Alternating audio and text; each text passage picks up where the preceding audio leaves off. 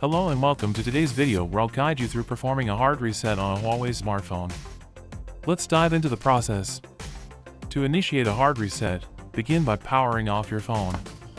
Once your phone is powered off, press and hold both the power and volume up buttons simultaneously until the Huawei logo appears.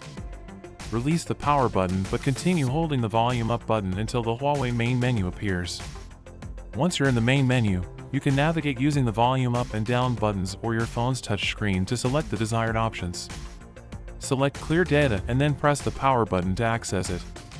Next, choose Factory Reset and press the power button again. Here confirm the process by typing yes.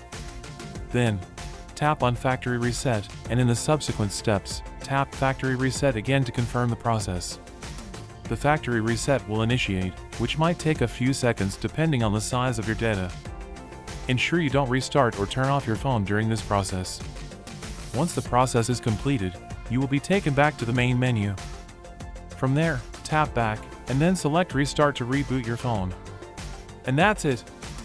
You've successfully performed a hard reset. Now you'll need to follow the steps to set up your phone again.